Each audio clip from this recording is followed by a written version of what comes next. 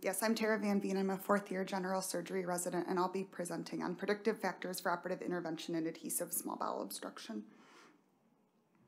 I have no disclosures or conflicts of interest, and neither do any of my co-authors. So what do we know about small bowel obstructions? We know that they are very common, and they account for up to 15% of surgical admissions. We know that most are from intra-abdominal adhesions, most commonly from prior operations. Without evidence of bowel compromise, the standard of care is a 3 to 5 days non-operative trial with NPO and NG tube, and this is successful up to 80% of the time. However, if there is no change in a patient's clinical status, it can sometimes be difficult to switch towards operative management. We always wonder, would this patient resolve with another day of non-operative trial? So our study aimed to see if we can predict which patients will fail non-operative management and what is the ideal length of the non-operative trial.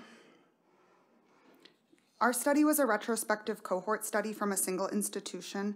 There were 360 patients from 2013 to 2019 that were eligible, and these were all adult patients admitted with ICD-10 codes of 56.5, which is intestinal adhesions with obstruction, and 56.6, which is unspecified intestinal obstruction. And they all underwent a non-operative trial period of at least 24 hours, and they were presumed to have an adhesive small bowel obstruction.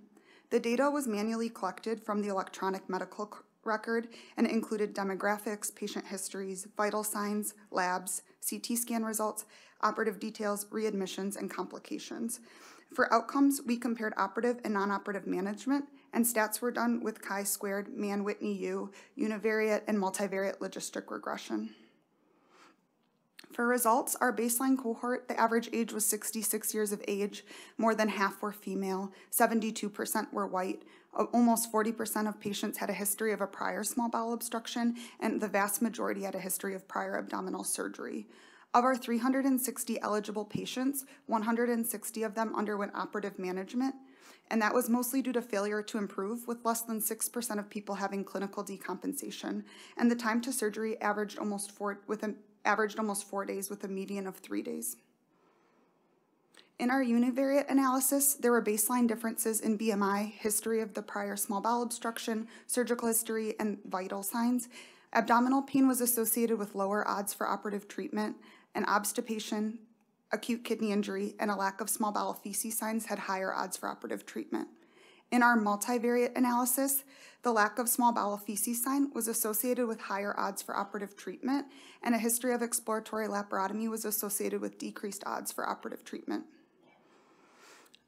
This table shows just our sub-analysis of the operative group, and it shows that there was a mean days to surgery with no bowel resection of 3.35 days versus 4.94 days for patients that underwent small bowel resection, and this was found to be statistically significant.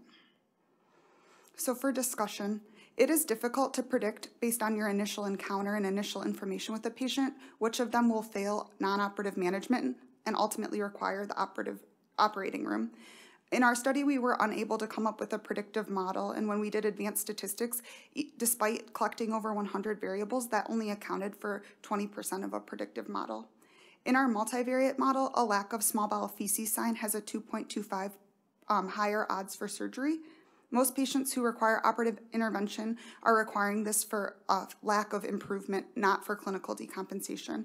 And for each day that surgery is delayed, we found a 20% higher odds for bowel resection. Our study certainly had limitations, including that it was a single institution, it was retrospective, and we relied on ICD-10 codes, so there were likely patients during this time period admitted with bowel obstructions that we didn't capture. So for my conclusions, a lack of a small bowel feces sign is a potential indicator for operative management in adhesive small bowel obstruction, and since there are 20% higher odds for bowel resection each day, management of small bowel obstruction should not exceed a non-operative trial period of 3 days. Thank you.